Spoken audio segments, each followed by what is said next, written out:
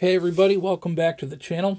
I want to talk to you about the Hi Ram manifold and compare it to the Rod Mod manifold and some other manifolds. It's common that like Gen 4 LS 6 liter and 6.2 liter guys want to run the Hi Ram on a naturally aspirated combo. It's a cool racy looking manifold and everybody assumes it's worth big gains. And it can be a way to add some really good power to a naturally aspirated combination, but only if the combination is suited for the manifold. Without a doubt, it produces more power. During our 2019 GPI intake manifold shootout, we used a stock bore and stroke LS3 with our GPI ported OEM cylinder heads, stock 10.7:1 compression, and our SS4 no fly cut camshaft. And the Hi Ram yielded 656 horsepower at 7,400 RPM. And compared to the ported and rod modded OEM intake, that made 618 at 6,800. So nearly 40 horsepower more. It seems like the Hi Ram's the obvious choice. However, what a lot of folks do not consider is the RPM range required to take advantage of the gains that the Hi Ram gives you. Runner length along with camshaft has a major influence on the operating RPM range where you're going to make your best power and your highest average power. The factory LS3 manifold has a runner length of about 9.25 inches, whereas a Hi Ram is much shorter at 6.5 inches.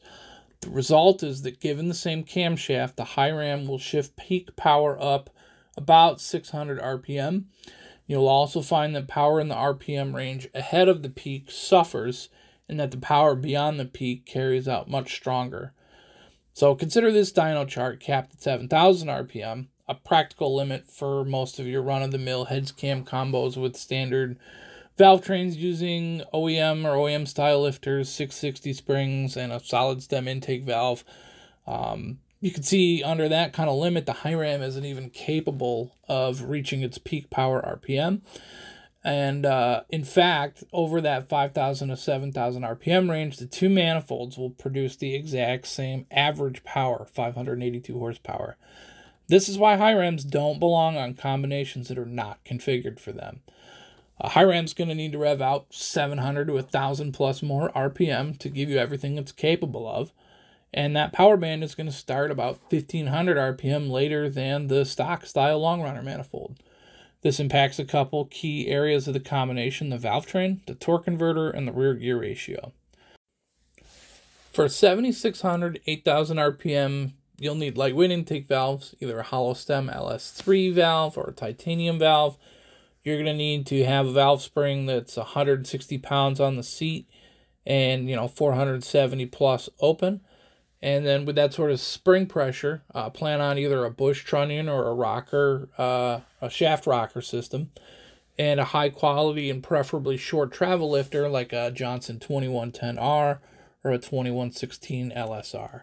And then converter and gearing is going to be platform and vehicle specific, but in general, stall speed is going to need to be north of 5,000, maybe closer to 5,500 RPM to give you the best performance from a dig. Gearing in an auto car is probably going to need to target north of 7,000 through the traps, probably 391s for 6L80 cars, and 410s for your 3-speed or 4L80 cars with a 1-to-1 third gear ratio. And then stick shift cars are going to need even more gear ratio to hope to have the kind of starting line ratio needed to get a good launch with even less low and mid-range torque. And the stick shift cars also suffer from much poorer shift recovery, and they're going to need to shift at 8,000 plus to make their best average power. A 410 would be a minimum requirement, and something like a 456 to 488 gear is going to be closer to optimal.